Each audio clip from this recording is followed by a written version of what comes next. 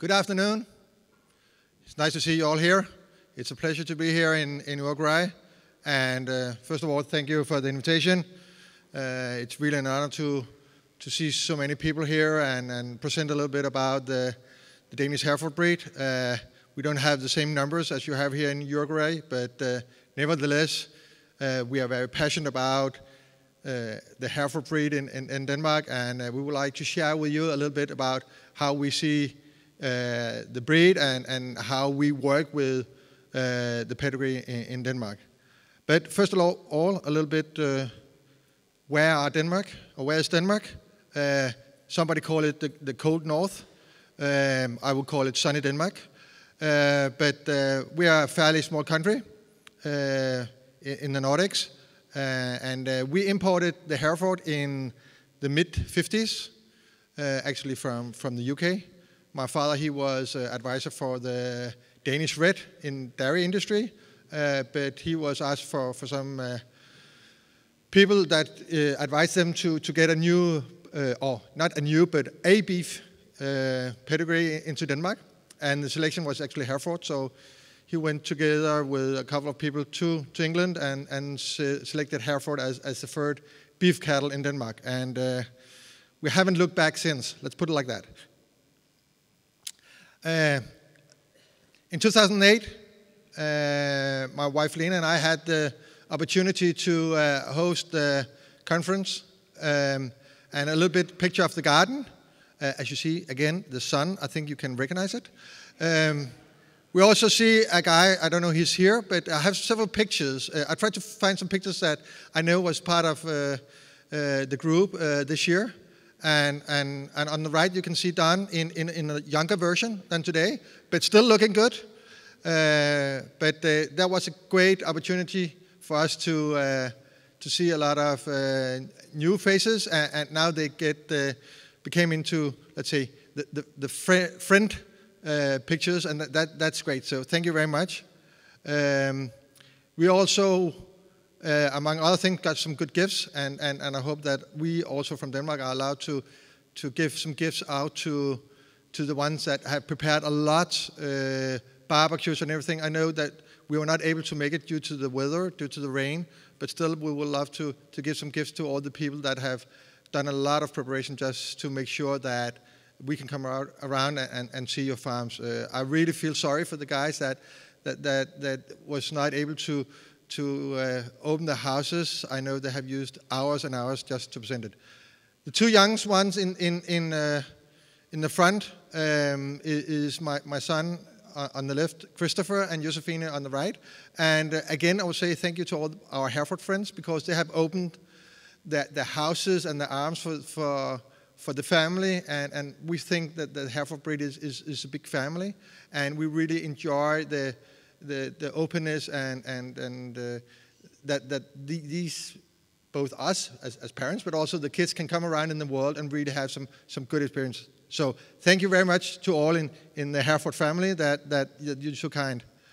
They get some good experience. Okay, back to the number game. And I use the numbers, or put the numbers in the American way. So the first hertz is 1,642, and I'm not missing any zeros. So this is Little Denmark. We are a few hertz, and it's not 12 million cows we have. We have in total around 5,500 Hereford cows. More or less, a little bit more than 50% of these cows are purebred. We are working a lot about different kind of, let's say, how to improve the Hereford breed. And at the moment, we have a focus, as you see, a little bit focus on the death rate. We think it's too high for the first calver, but still on the mature cow, it's still okay. We have a lot we also see the trend that we get more and more purebred calves compared to else, and our test station. I don't know how many of you have visited the test station, but we have at the moment we have a daily gain on the test station about 1.8 kilo per day. And as you see, it's still growing. So we're still focused on this. And at the same time, we are really focusing on the feed efficiency. So you can see it's just for the last 2 years, it has been improved the efficiency. So we only need 4.76 food units to get a kilo growth. So we're really improving on that. Also on the eye muscle, not the last 2 years, but on a long period, we'll see that later, we can see we really improved on the size of the eye muscle. If we pick on a longer time perspective, let's say the last 7-8 years, we have unfortunately not a EPV program as you have, but we have something called S-index. We have this has a long-term relationship with these S-index, and the reliability on this index is very high.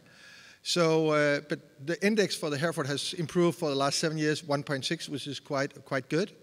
Especially, as I said, on feeding efficiency, the growth, and the last part is actually our, what do you call it, pheno whatever, something. It looks like a Hereford, not whatever.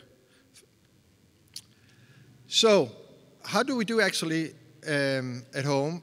We have a very hard, efficient health program. I guess you all know that. That gives us a good opportunity to export meat all over the world, even to the countries that have very high requirements, so Japan, whatever. So we sell more or less meat worldwide, not in huge portions, but please remember, Denmark is mostly a pig country, so the health in the pigs and the cattle is in the same pool. So as long as the entire Denmark is in a good shape, we can export to whatever country we want. The same thing about our livestock export. Due to our health program, we export a lot to different countries. And we have the great opportunity to sell Hereford back to the UK.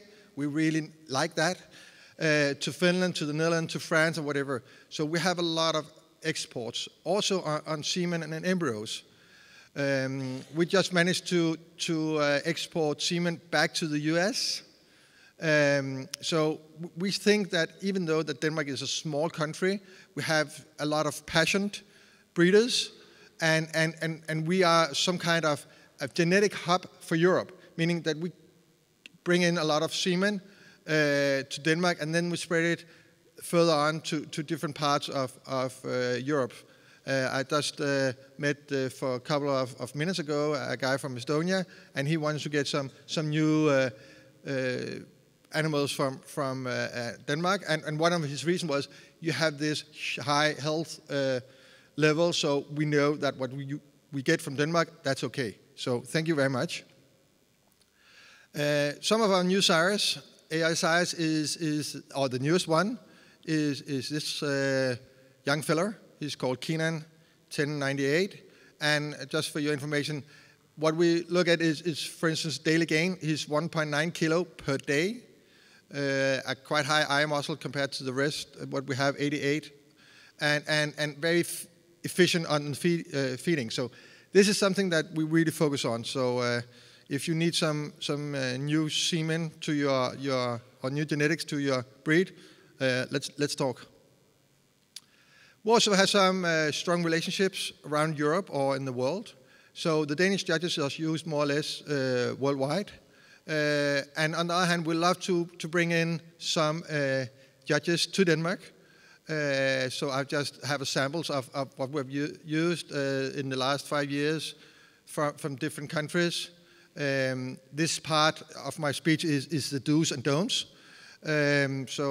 But most of these judges are the do's, okay?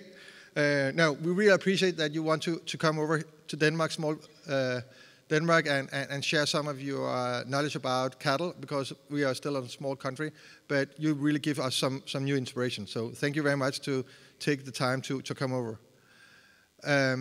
Also, we need to, let's face it, in our organization, the average age in breeders, it's coming higher and higher, and we really need to do something to get some youngsters on board.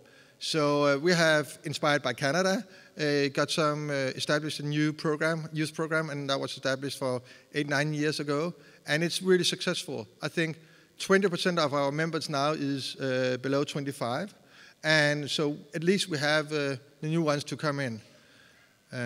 So thank you very much to also inspire these young people, and I know that a lot of the foreign judges come in and give some new look on this, so thank you. So back on that, again, a picture of some of the guys that we saw in Denmark in 2008. We hope to see you all in 2020, if not sooner. Thank you very much.